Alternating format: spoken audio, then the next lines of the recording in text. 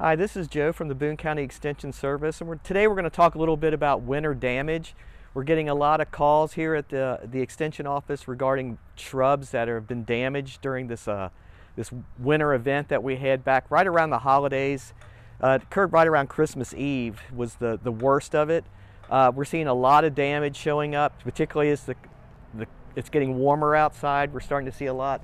This is a skip laurel or a cherry laurel. This is probably the one we're getting one of the most calls on, actually. This particular plant is probably totally dead to the ground. If you take a knife or your fingernail, break one of these off and kind of scrape it, if you do not see any green underneath, then this is probably all dead material. If it breaks off like this, it's probably dead. This may not recover. That may be an outright kill.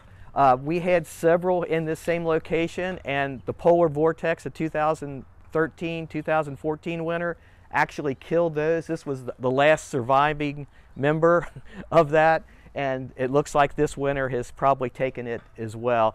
This particular plant is rated as Zone 6 hardy, which we are Zone 6, but honestly this one does not perform very well in our area, and we've seen multiple times with really hard winters that these will be severely damaged or killed outright just because of the low temperatures. This year, I think the problem was we had a severe temperature drop. I went back and looked at the data on our Mesonet site out by the Arboretum, and it went, in a 24-hour period, it went from 45 degrees to -9 within 24 hours. So that's a 54-degree temperature drop within a 24-hour period, and most plants just cannot take that, especially broadleaf evergreens like these. A lot of other plants that are dormant, like this hairy lauder's walking stick here, did fine, but plants that transpire through their leaves, like a broadleaf evergreen, really had a hard time with that type of temperature drop and be able to keep these leaves hydrated. So that's why we're seeing all the damage. Okay, here's another plant that we're typically getting calls on that people are experiencing damage on. This is a blue holly, very common landscape plant in northern Kentucky. Normally this stays totally evergreen, usually does not have a problem with our winters at all. This is a Zone 5 plant, so it should be able to handle our winters perfectly fine. But again, when we had that severe temperature drop coupled with the winds, we had a -30-degree wind chill factor. These plants just do not hold up well, and they're going to drop some leaves and try to get rid of some of these leaves to make it through the winter. These aren't bothering me quite as bad, just because if you take the limbs like we did with the cherry laurel and you scrape these, you see green material underneath. Also, you can notice the twigs are very pliable, very flexible, so they're not breaking. So I think these are going to recover. They're going to refoliate as soon as we get a little bit more warm weather. So don't do anything right now on any of these. Don't get in here and start just cutting back and thinking they're totally dead or removing them. Just hold on, wait. I think these will flush out. This is a hardy plant. It just had to drop those leaves to get rid of those during that really cold event.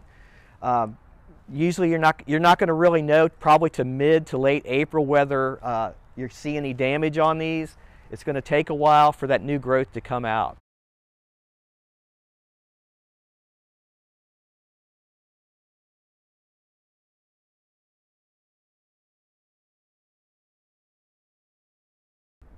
Okay, here's another plant that we're going to look at. Again, we're getting a lot of calls from homeowners on these. These are boxwoods. A very commonly, often overused plant in our local landscapes. If you notice, these are looking pretty bad. There's even leaves falling off as we see. Now this is a little bit different situation. This is winter damage coupled with insect damage, mainly leaf miner damage. So a lot of the leaf miner damage was done last year, but being we had this really cold spell, it really kind of accelerated all this, and it makes these look really brown and horrible. So whether we'll get very much stem dieback on these, we might get some, but a lot of this is insect damage that actually occurred, last fall. So that's why they look so bad. These will probably recover. It may take a while. Again, hold off. Don't go in here and drastically do any heavy pruning on them. wait for that new flush of growth to come out a little bit later here in the spring, and hopefully these will recover. To deal with the insect, the leaf miner, you will have to use various insecticides, either a systemic or a spray, to control those in the upcoming months. But we'll probably do a video a little bit later on that, probably in early May. Here's another plant that we've got here at the office that we're showing damage on. These are Chamaecyparis, or golden hinoki cypress. As you can see, there's a lot of brown in here. This is all winter damage. Some of them look a little worse than others. When you look at the stem material, it's still green. I think most of these will recover. It's just going to take it a little while. Again, don't go in here and cut these out or remove them or anything thinking they're totally dead. If you see the flexibility, the green tissue underneath when you do the finger scratch, you're good. So just kind of hold tight on these. After the new growth starts coming out, maybe you can do a little bit of corrective pruning here and there to make them fill out a little bit more.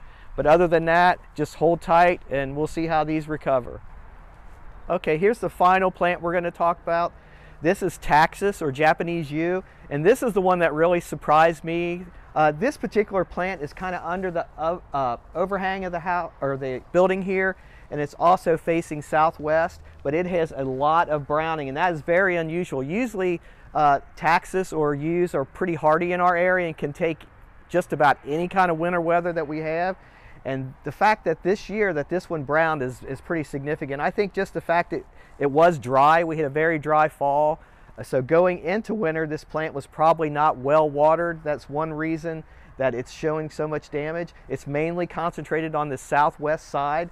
If you go back here on the other side, it's not quite as bad as you can see, but mainly this one section right here is where we're seeing the damage. But again, it looks like most of this material is still alive. It's still green underneath.